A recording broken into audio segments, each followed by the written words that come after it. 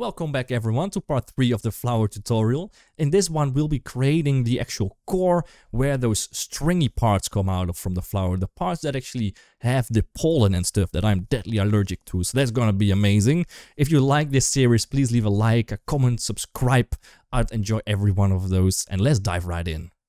Amazing. So now if you want to add some of those stringy parts in the middle in the core, we need to distribute those right there at the core geometry, right? And we have a core, right? We made it at the start. We can actually fold this in for a sec now. And this is our core geometry, right? This is what we end up with. Ctrl-Shift-Click. Beautiful. So how do we distribute only at specific points at the top, for example? Let's just try it, right? What am I doing? There we go. So we have our viewer enabled, which is fine. I'm just gonna hold shift, right mouse, drag a little line there. So every thing that we do in front here applies to both our viewer and the output, right? The viewer is here. That's why we have two green lines. Shift A, let's find a distribute points on faces. There we go. And actually I want this to be separate, so like that. And let's just join it back up right here, just before that viewer node. Alright, just so we know what the hell we're doing. There we go. We're distributing points up that density. Beautiful. So I don't want that to be at the bottom. I only want it to be at the top. So we can actually do a little bit of math to specify that location. And to do so, I'm going to drag my selection out and I'm going to hit normal. That's going to be weird because we have a direct normal plugging into the selection. But we're actually going to hit Shift A and compare the normal as a vector, there we go, to a specific direction, right? And this is not going to be element wise, but direction wise. And the vector is going to be 1 in the Z direction. And let's just see what happens if I drag this up, right? You can see that the points at the top are being deleted, which is not exactly what we need. So let's switch this angle. And now you can see that the elements at the bottom are being deleted, right? So we're only getting points distributed at an angle that matches this angle, right? That is greater than that angle. And then the density depends on how many strings we want. 150 perhaps. Fine. So that is going to be our points. We can now delete our viewer node by just pressing delete. And we can now turn that into strings. So Shift A and find instance on points. There. And our instance is going to be, drag that out, it's going to be a curved line. Amazing. All right, so now we have some strings pointing out, and this is of course way too perfect. All right, so way too straight. I want this to be noisy, and I'm gonna do that, right? It's not that hard. So after we have our instances, and we can make that longer even, I'm going to hit Shift A and realize them. Right, because I want to affect each and every one of those individually with, for example, a noise texture. Right, so I'm going to hit Shift A and find a set position, and then offset is going to be a noise texture. Beautiful. Remember to connect the color and hit Shift A, vector math. Each time you do a noise texture connected to a vector, we basically need to subtract 0.5 as a vector. And then we have a noise texture. Now let's hit Shift A and resample our line to add some more geometry. And you can see with 10 already is, well, a bit too low. Let's do 20. 20, beautiful. And now it's of course way too strong. I'm going to set my detail to 0, my scale a little bit lower as well. You can see it already beginning to twirl, right? So let's duplicate this and set that to scale. Amazing. And the scale can be a little bit less, something like that. And actually my scale is going to be dependent on the position on the curve. I want those center points to be, well, staying in the same place instead of going all over the place and moving away from the core. I want that to stay exactly where they are. So that means that I want my scale to be multiplied with something that resembles the point on the curve, right? And that is the spline parameter. So drag that out to a spline parameter. And that already means that the starting position of the curve, right there, is going to have a value of 0, and multiplying with the 0 means 0, right? So that is not going to move at all, and the endpoint is going to be 1, which means it's going to move stronger, all right? So let's crank up that scale so everything is a bit more chaotic, and let's hit Shift A, or let's just duplicate this scale, and we can now just scale everything just slightly down like that, all right? Set this to 4D, and you'll be able to control the noise seed pretty much like so. Something like that, I guess. Fine, we can even crank up the strength just a little bit. So it's a bit more random. Amazing. Perhaps I also want to move this outwards a little bit, the farther it is from the core, right? So it all falls apart a little bit. Right, so how do we do that? Well, I can drag out my position to a position, right? And I want the offset to be the position. That, right? So now everything is being offset with itself, pretty much.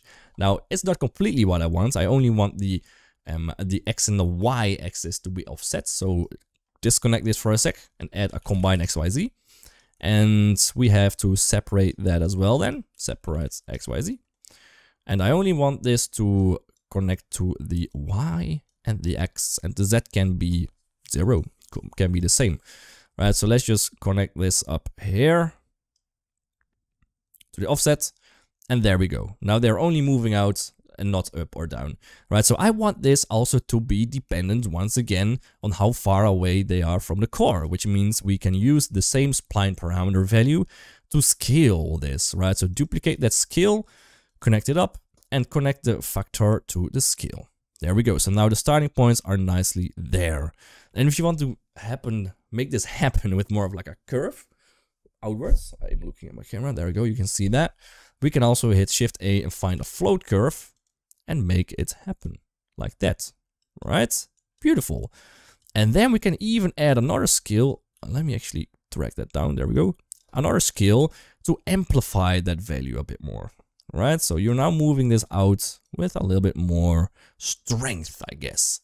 Now, all of our curves are the same length. I don't want that to happen. I want them to all have a random kind of length. So Shift A, trim that curve.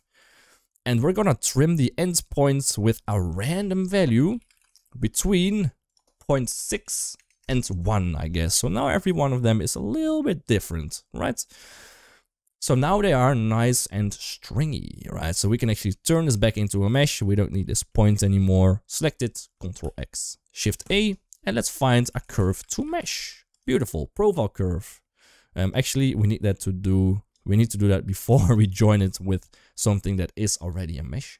So Shift A, curve to mesh, right there, and profile curve, curve circle. There we go. Now the radius, of course, way too big. Crank that all the way down to more acceptable values, and the resolution can be very low, like 4. Now the radius is still too big, so what I'm gonna do is just drag that out to a math node, and I'm gonna set this to 1, multiply it or divide it by 100, for example, right? So I can actually control this a bit better now. Amazing. Let's add a little bit more resolution in that curve line. There we go. Let's set that to 30 or maybe 40, right? Why not? So it all looks a little bit better. All right, so those are strings.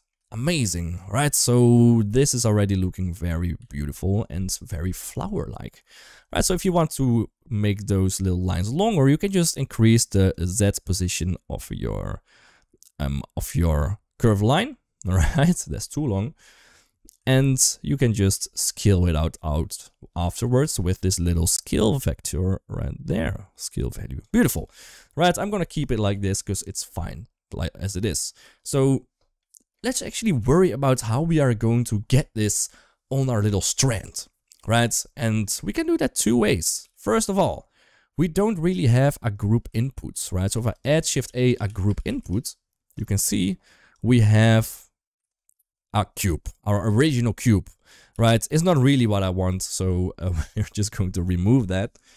And I want this to be added to something we can draw ourselves, a little strand, right? So how are we going to do that?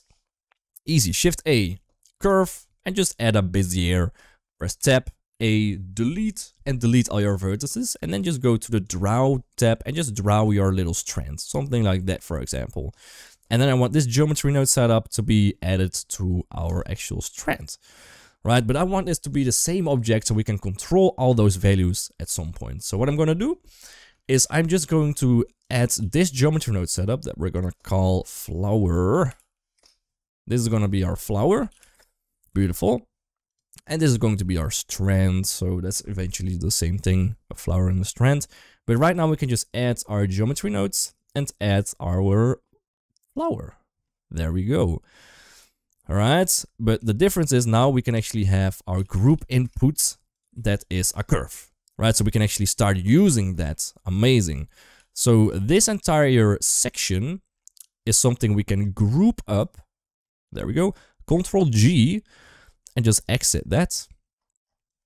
And then we can all move this a bit closer so we have a nice clean setup right here. Beautiful. All right, so this is going to be flower head. Amazing. Okay, that was part 3 of the flower. In the next one, we will look more into how to actually set up the complete flower. Up to this point, we've only created the subparts like the actual flower heads, but we need like the little strand and leaves and stuff like that. So that's coming up. If you like this, please leave a like, a comment, subscribe. I'll enjoy any one of those. And thank you so much for watching. Cheers.